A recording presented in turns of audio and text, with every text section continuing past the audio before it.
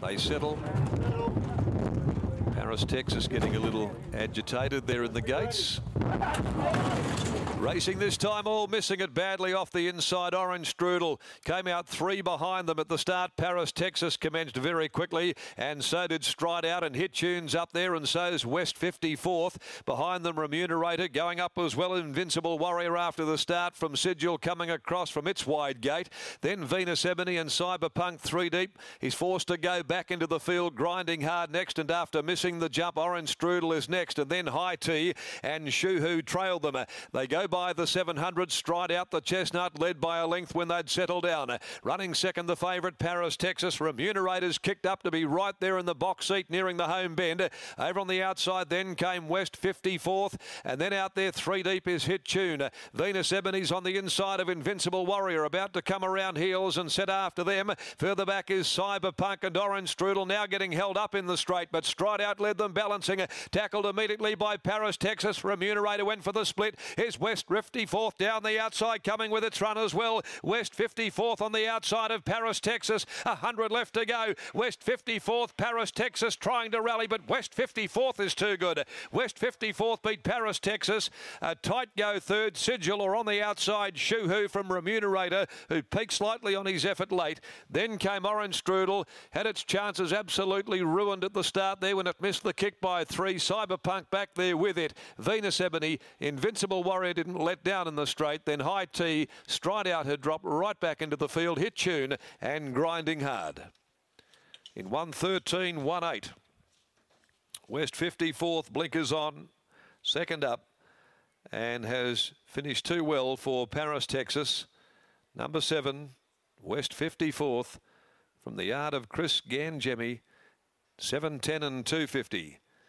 $4.60 to $8 there. It did nothing but blow in the market. Close for third between Shuhu. Remunerators there as well. Got another last dive in after looming as a bit of a threat. Sigil's in the middle of those as we wait for the minor placing. The winner, though, and O'Reilly, Striptease Gelding for Gangemi Thoroughbreds, Dick Wade, Mercon Racing, S. Fraser, M. Yeek. Peter Nucky there aboard the winner. Paris, Texas, Jared Noski. Trained by Lindsay Smith, by Hinchinbrook from Hialeah staff for Chris Wells, Tony Patrizzi. And the judge paws over the photo result between Shuhu, Remunerator and Sigil, which is in the middle. Now we're getting some news through in regards to the start and Orange Strudel, and the stewards will be reviewing. Okay, thanks to Harold Taylor there in the tower.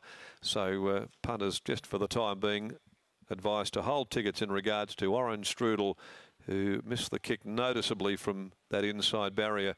14 Remunerator, in fact, kicks to run third in front of 9 Shuhu and Sigil.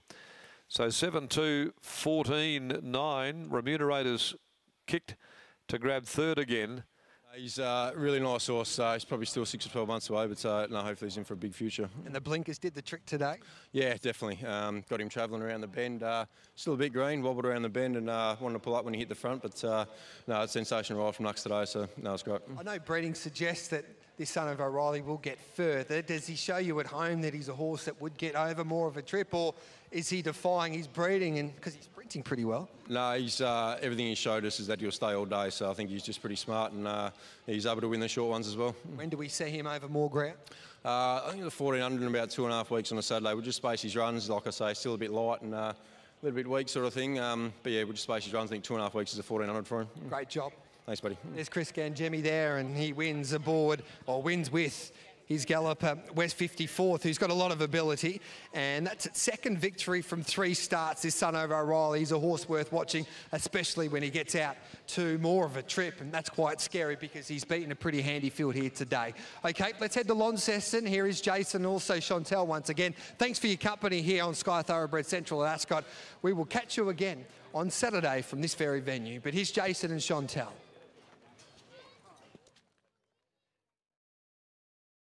With Peter Nucky, who rode this Orsa treat here, West 54th, a really good performance. Paris, Texas, second. The 14th, third. Shuhu back and fourth, and Sigil was fifth in the end. But Nux, that was a gem of a ride by one of our better jockeys for so many years here in WA.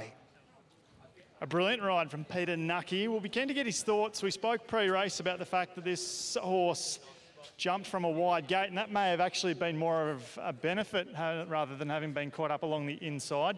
Drawn wide, able to give him plenty of clear running throughout. How much of a factor was that?